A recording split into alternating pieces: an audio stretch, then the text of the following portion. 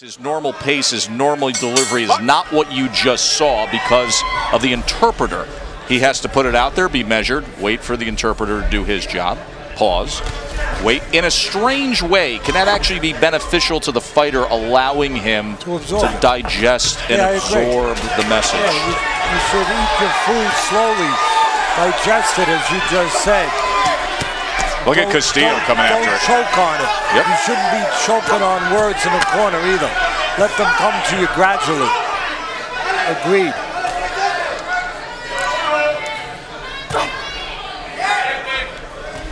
Castillo has been in with the better opposition. He hopes that gives him an advantage against the undefeated Lipinets.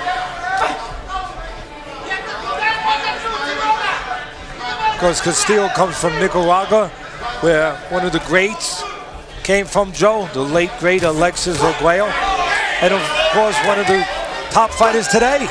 Some people have him on pound for pound at the top of the list. Roman Gonzalez, or better known as Chacalito. So skilled, so greatly skilled, and it's great to see somebody in a lower weight class like that getting the attention and put on the pedestal that he's currently on.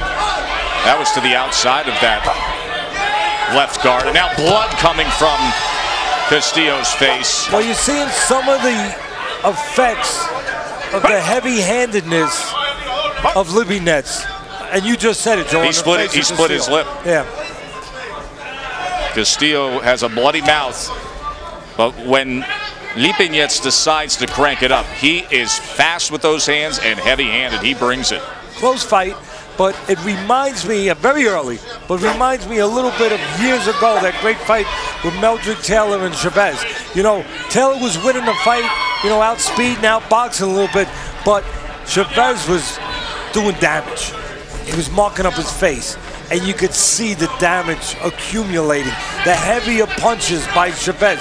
By the end of the fight, controversial stoppage, Meldrick Taylor was ahead, but at the end, you can see the damage from the punches of Chavez.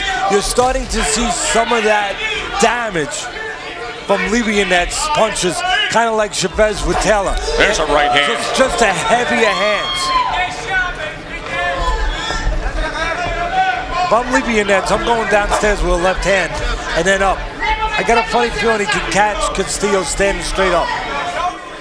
You know, just do a little throwaway punch, maybe with the left jab downstairs, and don't even finish it. Come upstairs. Reminder, go to the ESPN Boxing Facebook page or the ESPNVote.com and judge along with Teddy. It's an entertaining main event.